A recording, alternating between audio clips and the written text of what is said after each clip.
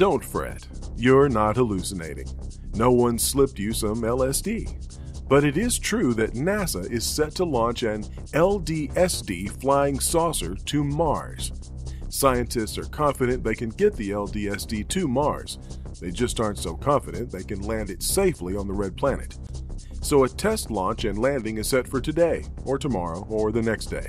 Actually, it's set for the next day waters are calm in Hawaii, where the NASA Low-Density Supersonic Decelerator is scheduled to land. Waters were too choppy on the original test flight date of May 2nd, 2015.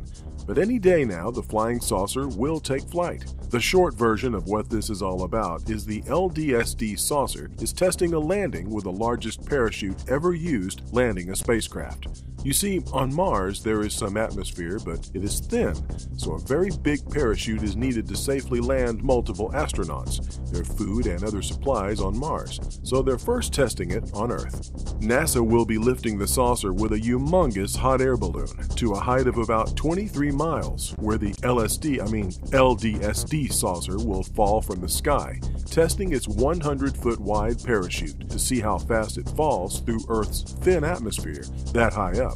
NASA quietly tested a similar parachute landing before, but it didn't inflate properly, and it was a crash and burn. But this time around, NASA is so confident it will work that they will be letting the public watch the live launch and landing. We hope that if and when NASA succeeds in sending men to Mars, that there is a populated Earth still left for them to return to, and that we didn't do anything really dumb like killing off everyone on our planet while they were gone. But in such a dire case, we can only hope and pray there will have been some female astronauts on that flight. Would that be a hoot? Future generations of Martians might look at Earth wondering if there really was intelligent life once upon a time on Earth. They what? They killed off their planet? No, I don't think that would qualify as intelligent life.